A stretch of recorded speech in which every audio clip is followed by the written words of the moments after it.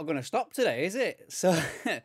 So on the night that Arne Slot comes out and basically says publicly for the first time that he wants the Liverpool job, you know, we've all been wondering, wait, rather weird. Pedro's a bit quiet, isn't he? Pedro the Parrot, he's not said a word.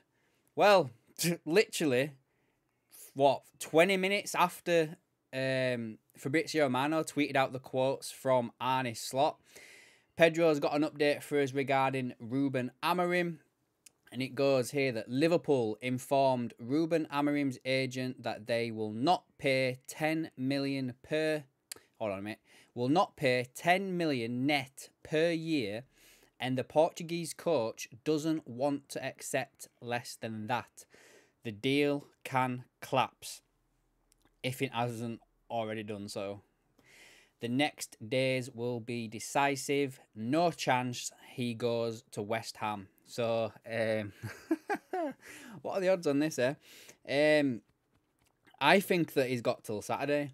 I said this earlier on today. I reckon that we're going to get a definitive answer regarding Ruben Amorim and Arne Slot this weekend.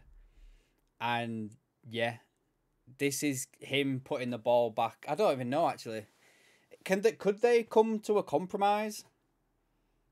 Is that why we've seen Arne Slot come out tonight regarding that he wants the Liverpool job because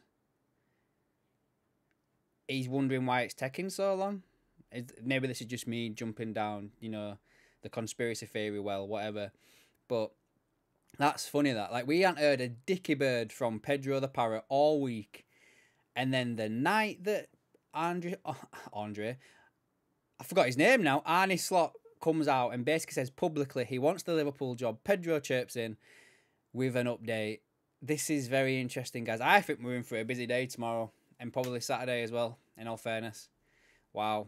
I know you guys might not think there's much in that, but I do. So, yeah.